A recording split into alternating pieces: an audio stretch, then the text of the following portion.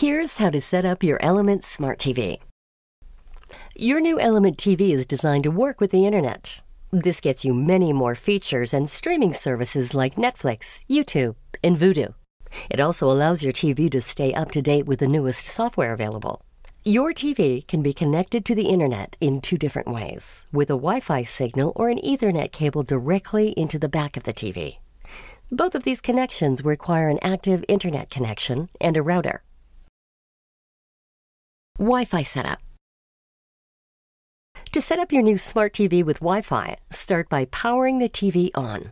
You'll see a screen that asks you to choose your picture mode. Select Home Mode. When it asks you again, select Yes for Home Mode. When the screen asks you to set up a LAN or wireless network, click OK.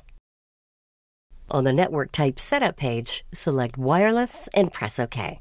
Next, on the wireless setup page, press OK to run the Wi-Fi scan. On the available wireless network page, you'll select your wireless network. Now, before connecting your TV to a wireless network, you'll need to know the password. Now, enter your security password for your network on this screen. Press Return on the on-screen keyboard when you're finished. You'll see it says Connecting. Please wait while it connects. Once the connection is established, you'll see it say Connecting OK. And when the screen goes back to the main menu, you'll see a Wi-Fi logo in the top right corner, which means you're connected. If you don't see this logo, you may need to double-check your network password and retry the setup.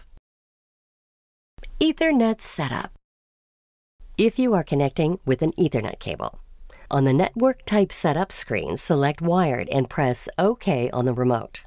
On the Wired LAN setup page, select Auto Get IP and press OK. It may take a minute or two to connect. On the home screen, you'll see a TV-shaped logo in the top right corner if your Ethernet connection is successful. Streaming services like Netflix, Vudu, and Pandora require an account and password from the service provider. If you do not have an account for a specific service like Netflix, you will need to set up an account with them on a computer. We hope this has made your setup easier. For additional setup information, please visit elementelectronics.com.